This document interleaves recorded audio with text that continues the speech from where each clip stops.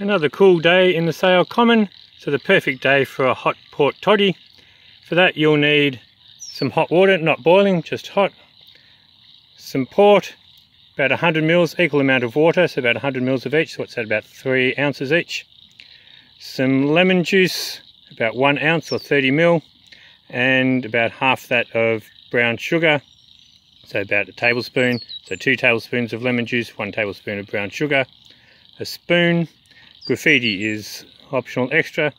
Other optional extras is a lemon peel with some cloves in it, a cinnamon stick for stirring, some nutmeg, and a splash of your favourite whiskey. The recipe calls for rye whiskey, but that's an optional extra. So I'll mix them together and I'll show you how it looks. So there you go, all the ingredients are in.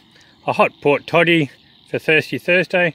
I think Bob Marley put it best when he said some people are so poor, all they've got is money. So until next time, have a great time and I'll see you around.